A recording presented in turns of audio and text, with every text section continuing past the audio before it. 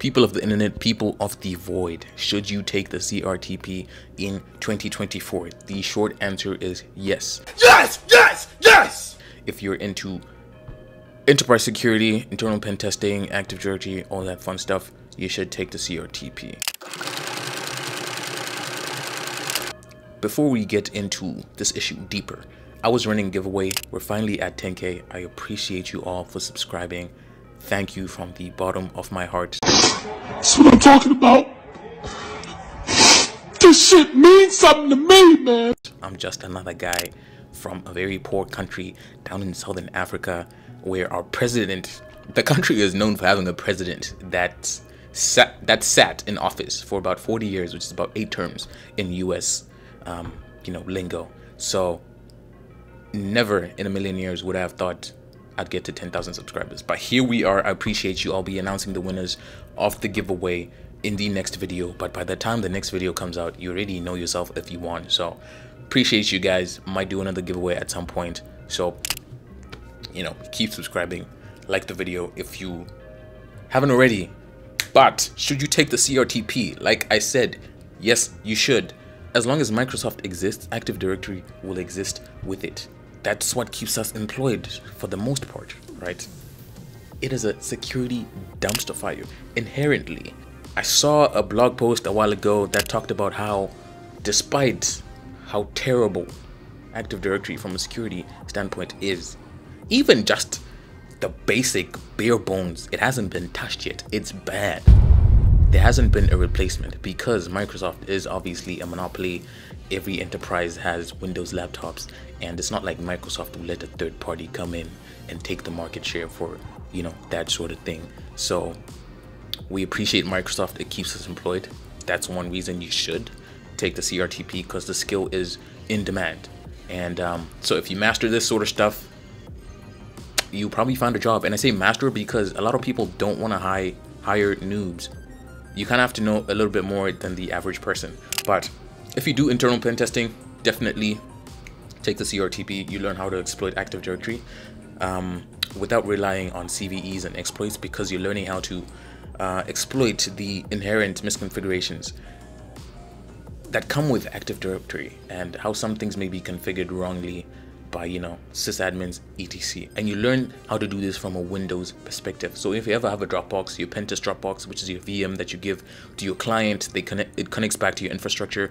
You pentest from there. If they tell you they can't have a Linux machine for some reason in their environment, you have to give them a Windows machine. And if you don't take the CRTP, you probably don't know how to do everything you do on Linux on Windows. So this is another good reason to take it. You learn how to do your coercion, your stuff from database exploitation, enumeration, all that fun stuff from Windows, which is pretty cool in my opinion. But moving on, what is in the course?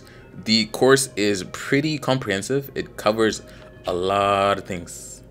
Let me pull up my notes here because I am not very organized. But it has everything from enumeration, PowerShell, you're enumerating domains, trust, hunting for users, privilege escalation, lateral movement, using different tools, different methods for privilege escalation within machines, then within a forest, or within a domain, and then within the forest, and then priv esking into another forest, which is pretty cool. There's persistence, trust abuse, stuff with delegation, Kerberos thing, obviously, the stuff you need to know, and then escalating from a child domain to a parent domain, like I said, and then escalating from one domain to another, etc. Right, all that fun stuff. It is a packed course. Delivery, I wasn't really a fan of for a while because I didn't know they had a lab guide. The main form of delivery is the videos, and in the videos, I think it's Nikhil, that's how you pronounce his name. I'll just say they. In the videos, right? In the videos, he'll be going over slides, and I thought it was just the videos on the slides for a while, and then I found out there was the walkthrough videos, which are clutch for dumb people like me that get stuck all the time. There's the lab guide, which is just kind of like the walkthrough videos but in a PDF form. So you get the commands, it tells you what to do, and that's basically all the notes you need, to be honest. But apart from the lab guide as a PDF, they also have it in the portal. So if you don't like copying and pasting from PDFs, which I don't because it's just wonky, you can copy and paste from your browser, which works better. You can download all the tools in the course. You can use them later. You can use them in your own pen tests. And you don't need everything for sure, but some stuff comes in handy depending on the scenario. So you could, take a look at that, see what you like, keep what you need, maybe get rid of the rest, or just keep everything if you want to, right? That's the course. So another thing I like about the course content is the fact that it teaches you to be considerate about how much noise you're making. FBI, open up! A lot of the stuff it teaches you like the basic stuff that most people will do, and then it also shows you an OPSEC friendly way to do things, so that if you ever start doing like red team engagements, or your client just says don't make too much noise, or if you yourself just don't want to make too much noise, you want to be one of the stealthy guys, that just doesn't throw everything in the pen test or during the pen test, it shows you OPSEC friendly ways or OPSEC friendly alternatives for most of the commands, and a lot of things to consider from the blue team side. It's also like attacking and defending Active Directory, because there's a whole section at the end about defending some of the attacks. And as he goes through the material as well, he kind of just touches on how blue team is, or how you yourself could defend some of the attacks, which I think is pretty cool. And I think it's a precursor to the CRTE, where a lot of stuff is OPSEC heavy. You really have to consider your, OPSEC.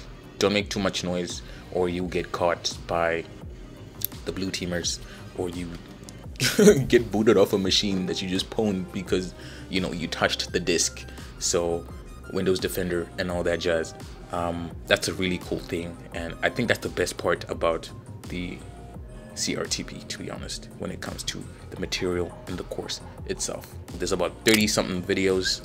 All of them are probably 15 plus minutes. Some are 20, some get to 30 minutes. So it's a lot of content that you have to digest. It took me a while because obviously I have a full-time job. I had just transitioned into another role. This one's a lot more demanding, to be honest. So it kind of took me a while to do the CRTP. And if I hadn't already mentioned, we're getting into the section of the exam, which I failed the first time because I was just being silly. I didn't take notes properly. So when it came to like one of the machines I had to pivot to, the second last machine, I found what I needed to find 30 minutes before the exam finished, which is like a 24-hour exam, 24 hours to do exam, then another 24 to do the report. It was 48, I don't know, I don't remember. You can always check, I'll put it on screen. But I failed the first time because of that. So take very good notes, as usual. Everyone says take good notes.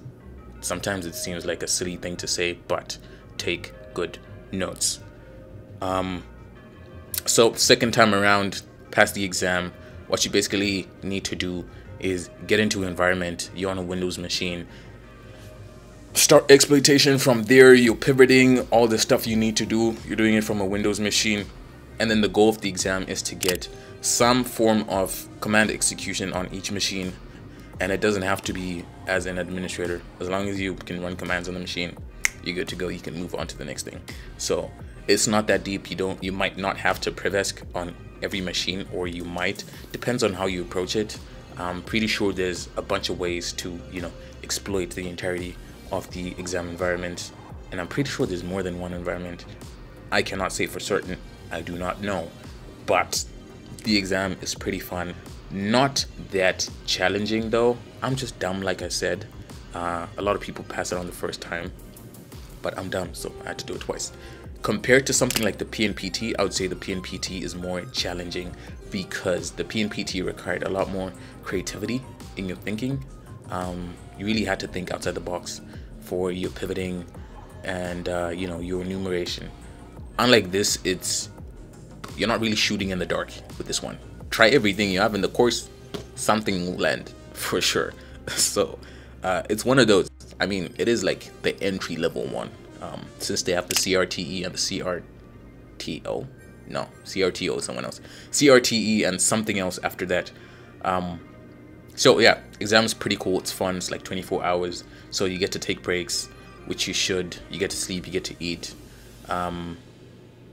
Not too deep. If you have questions, leave them in the comment section below. I hadn't put something up on social media asking you guys if you have any questions about the CRTP. But some of the questions I had were just whether it's still relevant, and I think it is. And it's not that expensive. It's like 249 bucks, including your exam attempt, and you get lifetime access to the material. And I think reattempt to the exam for the exam is like 99 bucks. So that's how much I spent. 249 plus 99.